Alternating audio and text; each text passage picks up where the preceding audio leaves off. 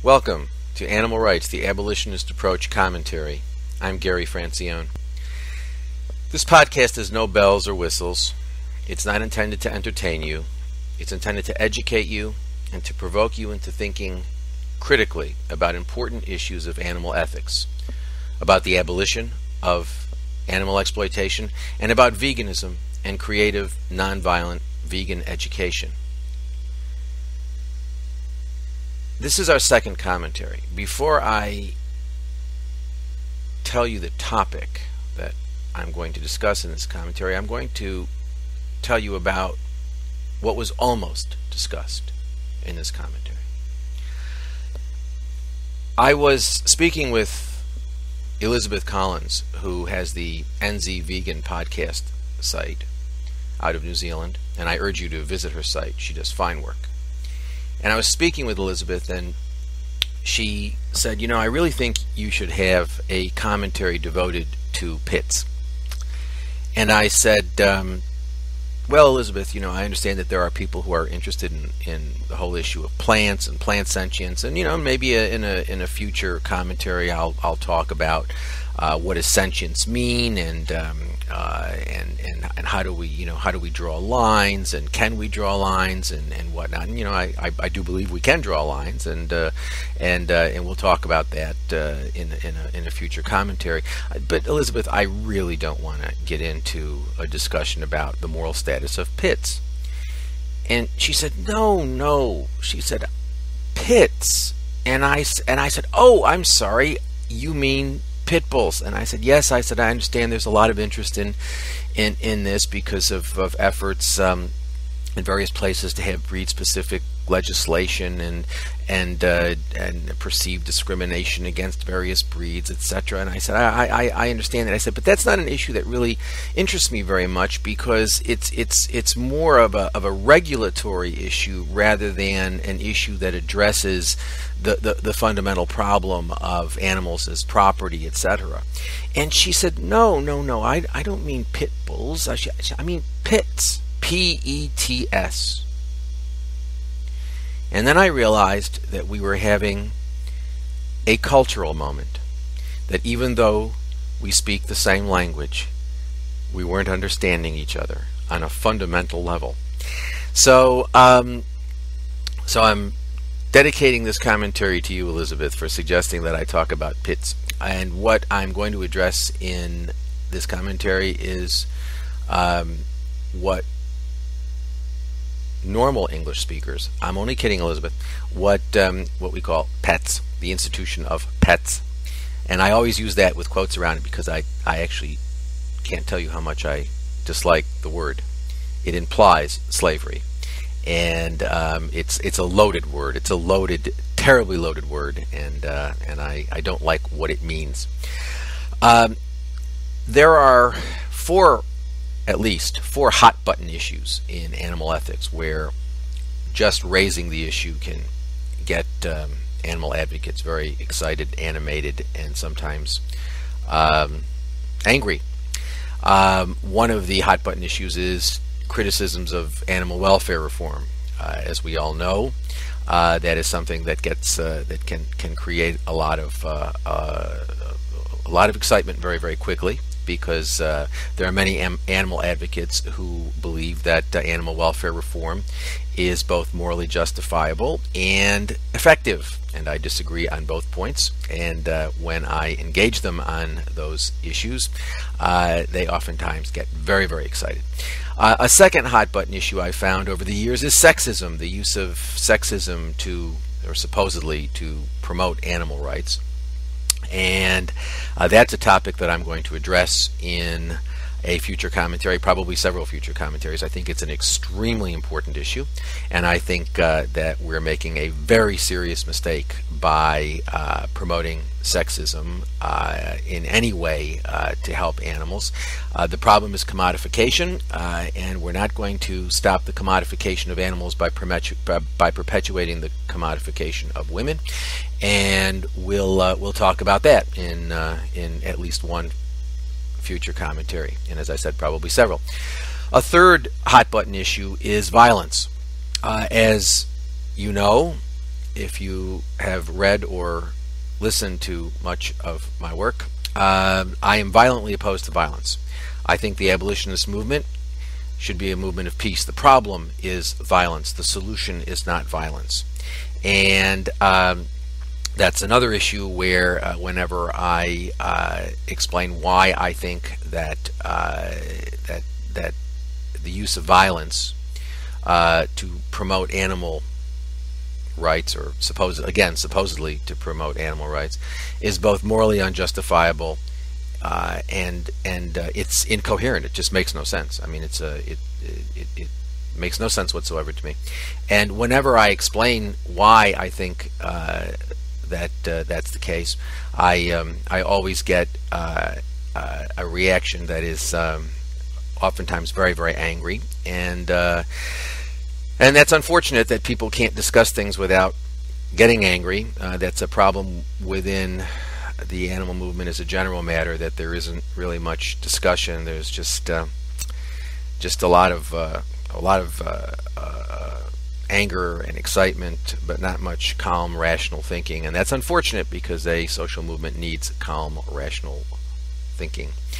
But those are the fourth hot button issue is pets. There are a lot of animal people, a lot of vegans, a lot of abolitionists who draw the line at pets and say, look, I just think that, pets are different. If we treat them well, if we treat them like our children, then what's the problem? And I don't understand why you criticize the institution of pet ownership. And the reason I criticize the institution of pet ownership is because I'm trying to be consistent, and I think that the institution of pet ownership is morally unjustifiable, and that our actual treatment of pets is deplorable.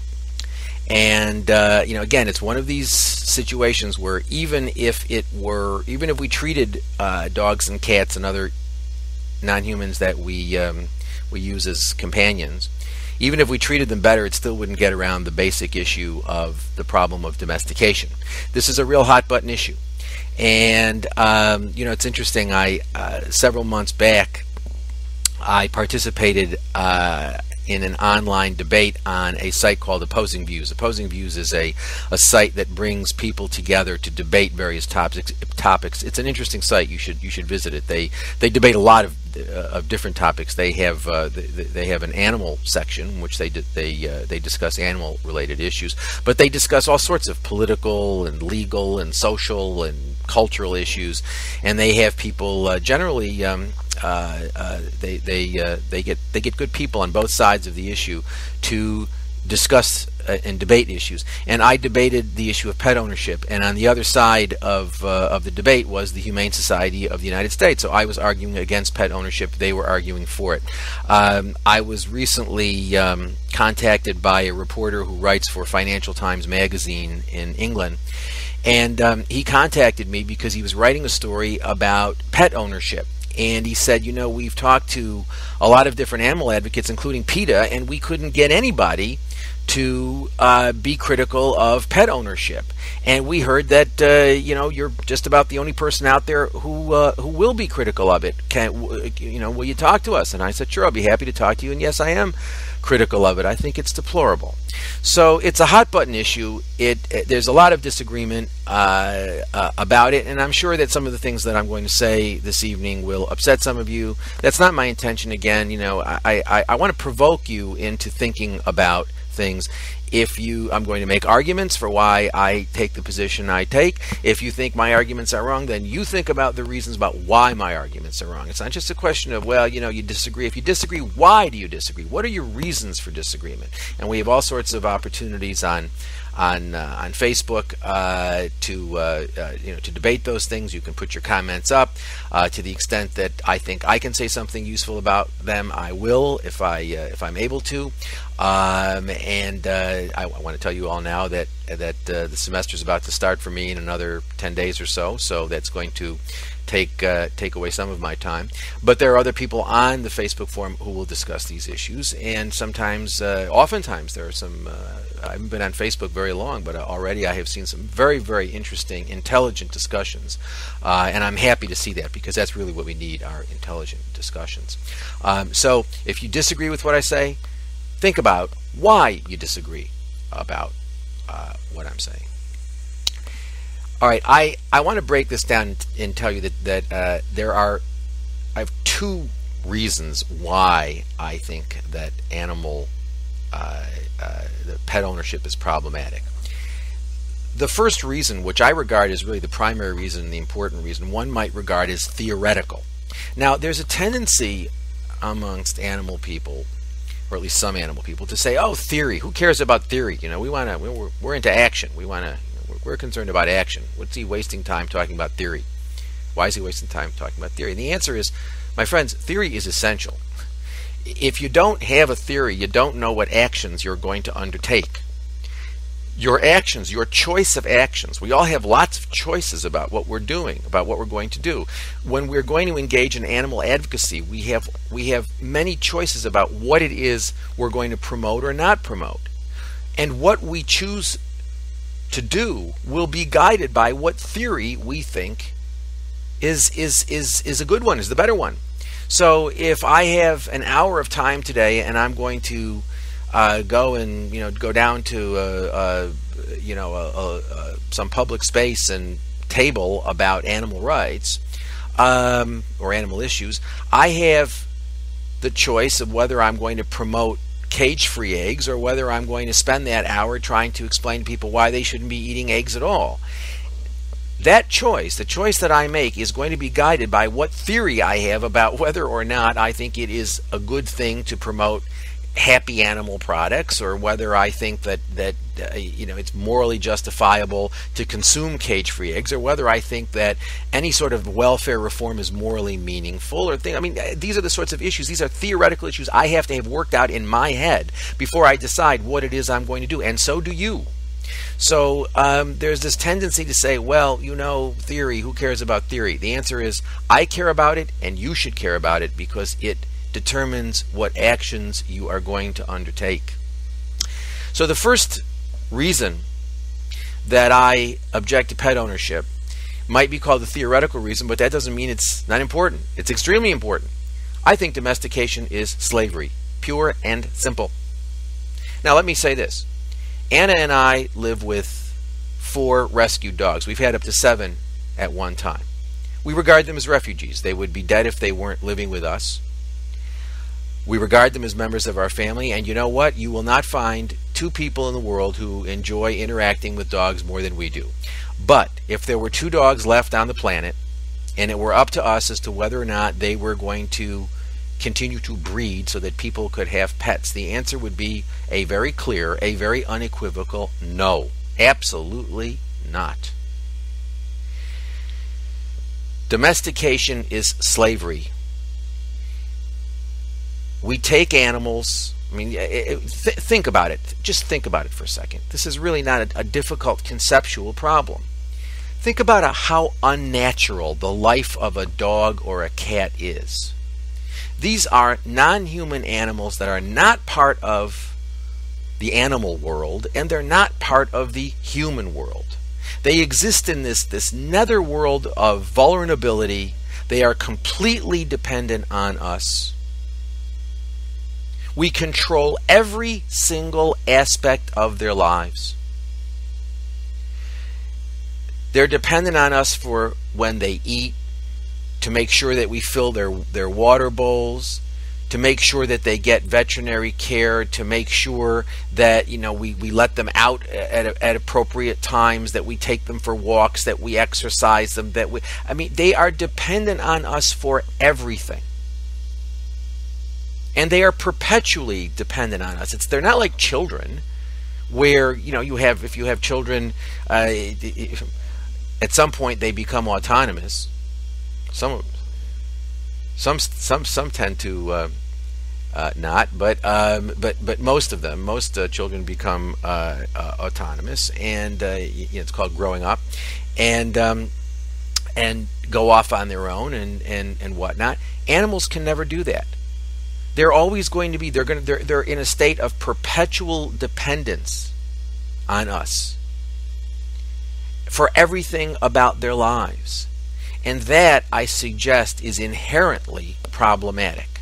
That is not in any way a natural state of affairs, and indeed it's an unnatural state of affairs, and it involves us in a position of necessarily in a position of control and in a position of hierarchy.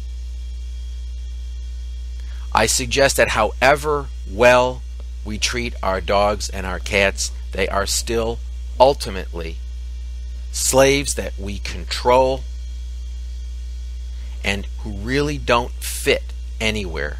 They don't fit in the animal world, and they don't fit in the human world. They just exist in this sort of in-between. And they have to hope that we have their interests in mind and in our hearts, and that we take care of them, because they don't have a whole lot of say if we don't. So the first problem with pet ownership is domestication. Domestication, I believe, is morally unjustifiable and morally objectionable. Now, one can say, but wait a minute, a long time ago, wolves walked into caves, or they got close to humans because humans had food that they discarded, or because they wanted to be warm and be close to humans. So there was a sort of a mutual relationship, and the humans derived something from it, the wolves derived something from it. Well, that's really interesting, and I like anthropology as much as the next person does. But the bottom line is, who cares? That I don't really care how it developed. The bottom line is, it can't be justified anymore. We shouldn't be doing it, okay? And whether or not there was some benefit that animals derived is an interesting question. Maybe it's true, maybe it's not true. I don't really care. It's irrelevant now.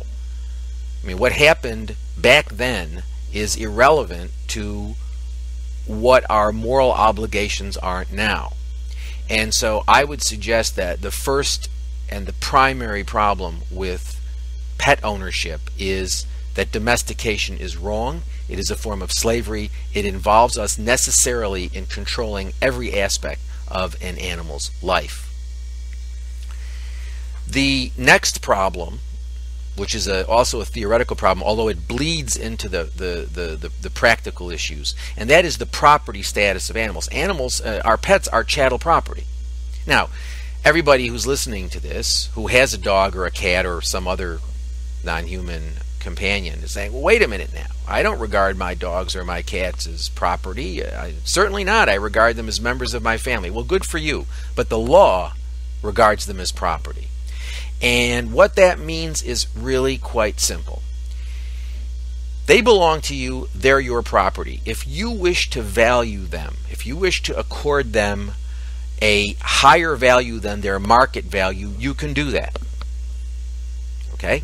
Our dogs are all, basically, we have one was a rescue from the street, one was two were rescues from a kill shelter, and one came from a rescue group.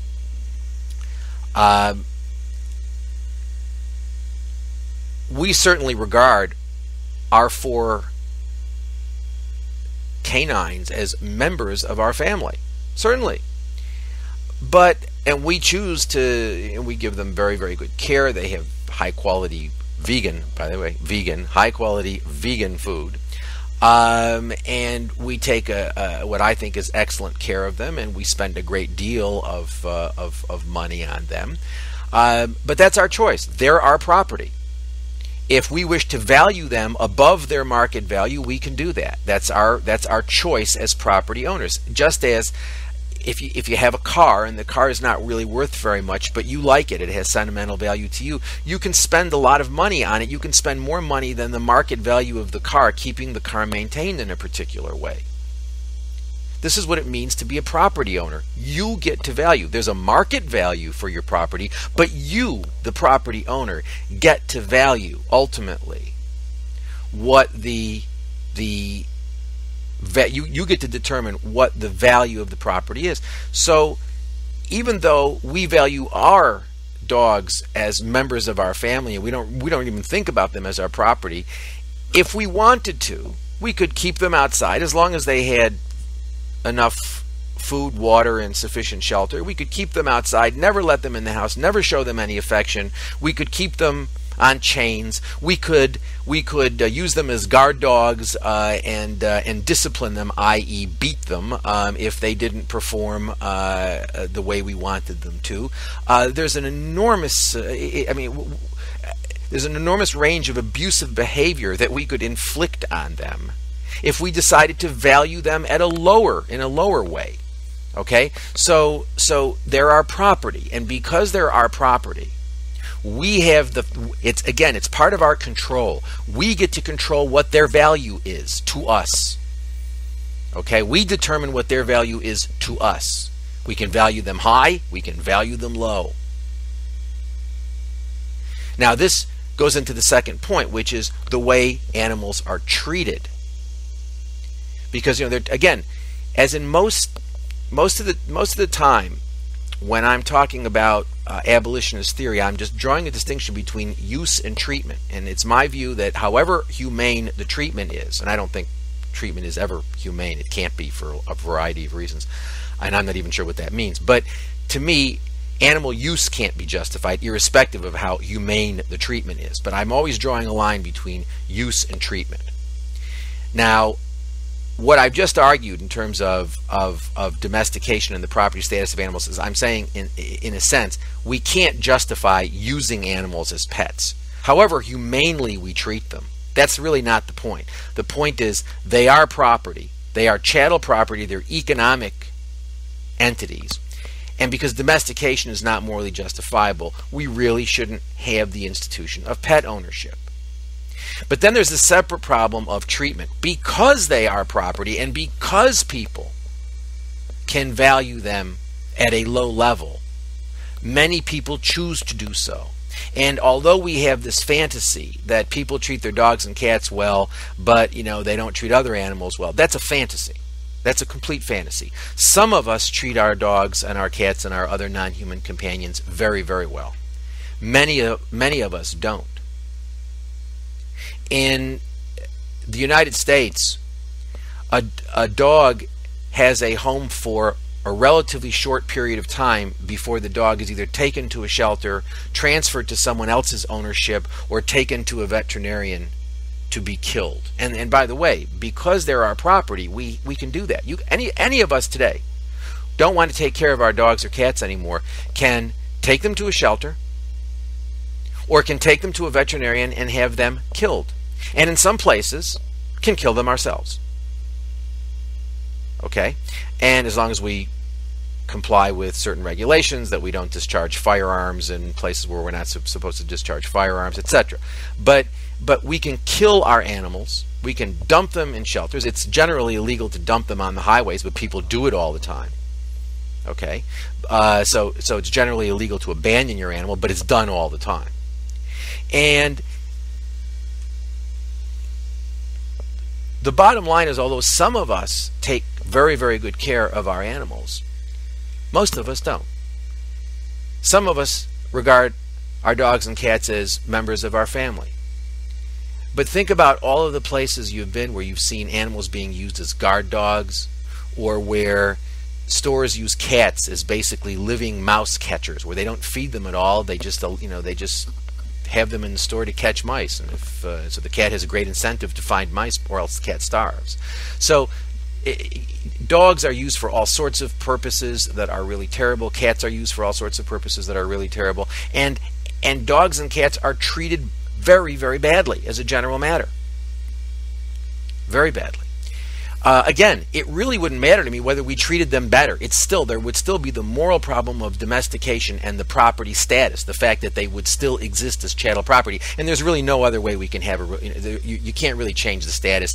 I have heard people say, well, why don't we give them the status of children? Well, yes, that makes absolutely no sense. You could never implement that in any sort of meaningful way, in terms of the only way we're ever going to relate to them is as our property.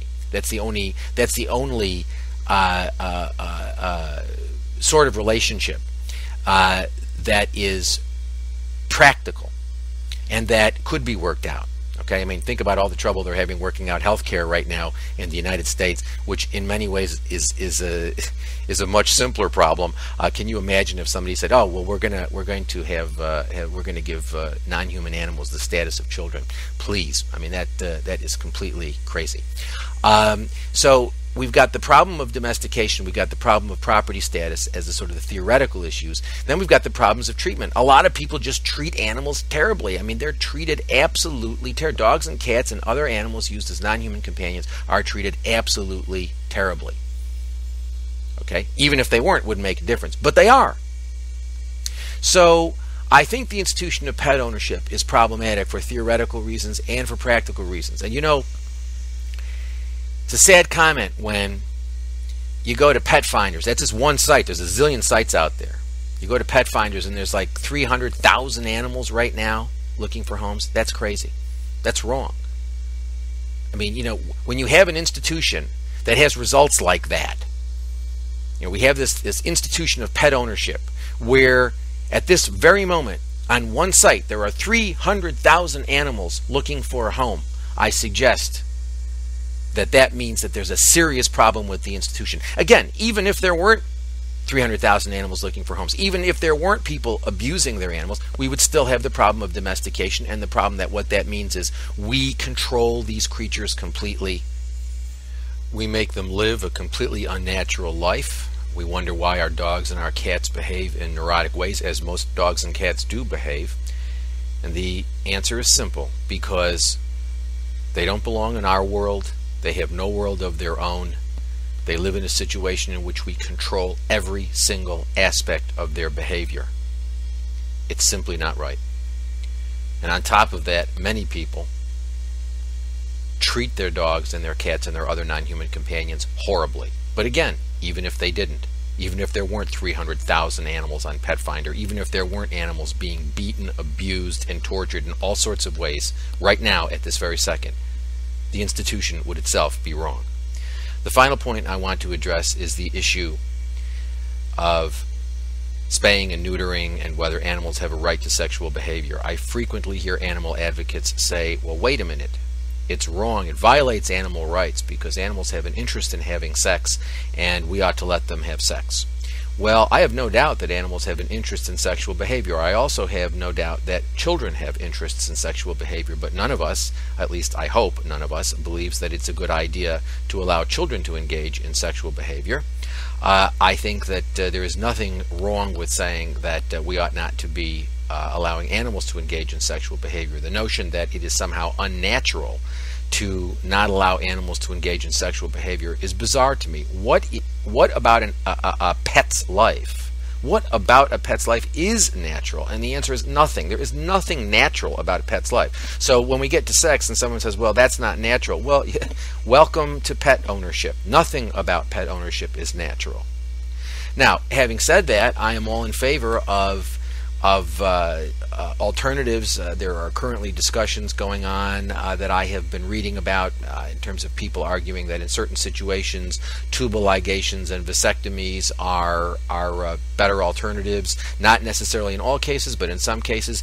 If that is true, then obviously less surgical intervention is better than more surgical intervention. But the bottom line is we should stop the breeding of animals. And you know, is there a difference between a puppy mill and a small breeder? The answer is, of course there is a difference. Puppy mills are horrible places where animals are tortured, but there is no such thing as a responsible breeder because there's no such thing as responsible breeding. We shouldn't be breeding animals at all. And so, it's that the problem is the institution. So when people say, well, puppy mills are horrible, we ought to get rid of them. Yes, we ought to get rid of them, but animal advocates also, in their efforts to stop puppy mills, also ought to be advocating that there should be no breeding of animals. And that's really the problem. None of the animal organizations want to do that. They're happy to take on the puppy mills, but they don't want to take on the, quote, responsible breeders. I think that is irresponsible. And I also want to say that there are a lot of animal advocates who really care about their animals, but nevertheless who seem to not have a serious problem with things like declawing or ear cropping or tail docking and things like that. It's bizarre that people who really do care about animals or claim to care about animals mutilate their animals in this way. I mean, again, I think that shows how deeply problematic the institution of pet ownership is. Well, that's all I have to say about this issue, at least for the time being. I'm sure I'll get comments and perhaps I will respond to them in a future commentary. And visit our website, www.abolitionistapproach.com. And final thought, go vegan. It's easy, it's good for you, it's good for the planet, and most importantly, it's the morally right thing to do. Thank you. Goodbye.